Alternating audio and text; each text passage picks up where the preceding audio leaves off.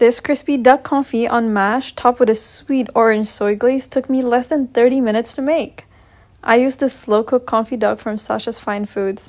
They did all the hard work, as if I were to confit it myself, it would take me hours.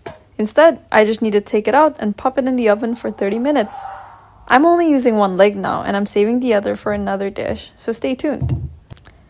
For the mash, I roughly chopped peeled potatoes and boiled them till soft. I added some milk, butter, and don't forget to season.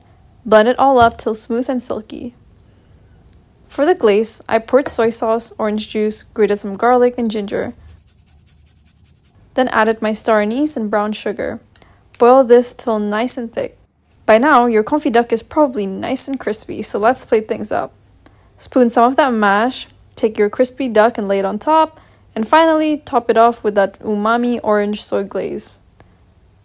30-minute meals never looked this good. I hope you try it.